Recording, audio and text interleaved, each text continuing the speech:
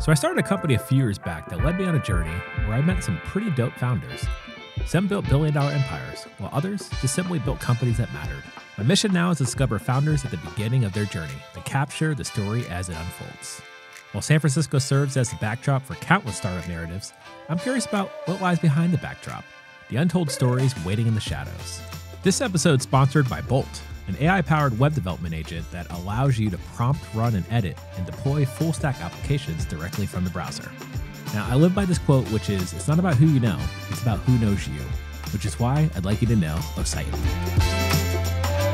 All right, so today we've got Osighton Obegbo. Happy to be here with you, Brian, to talk about Clark and what we do. Yeah, so you've got this hustler mentality, and you've been in the Bay Area like your entire life. So what's it been like being a city outside of San Francisco? Man, it's always something kind of crazy, but kind of cool because we call the San Francisco the city. Yeah.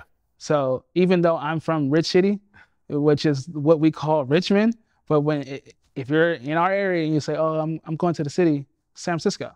So it's always this big thing, this like, even in locals' eyes. But then we get over there, and I know all the corners just like, Yeah. I'm in the city all the time.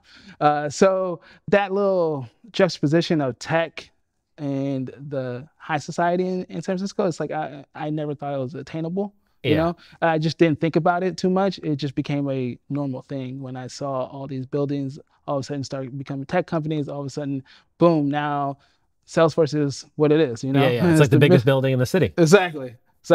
Yeah. So you've had a connection to tech, so you eventually got a job in tech doing sales, but you've always had this ideas of building apps. And like, what's your current idea? What's Plark?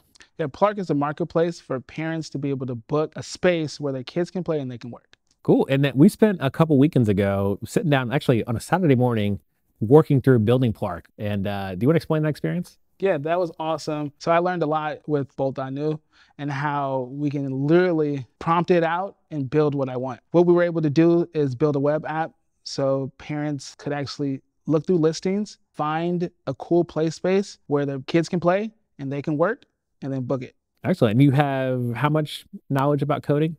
I mean, I know HTML, CSS, but I'm not going to code anything.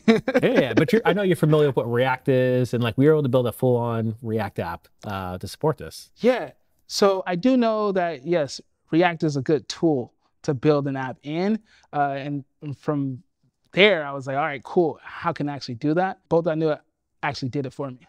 Yeah, amazing. So looking forward to integrating the new integration, which is Stripe, because you can't take payments yet, but you can pretty soon. Well, appreciate bolt.new and helping Osighton build out Plark. Yeah, thank you. Also, if you have a story and you may be an aspiring founder, reach out to me at hello@dinnerpeople.app.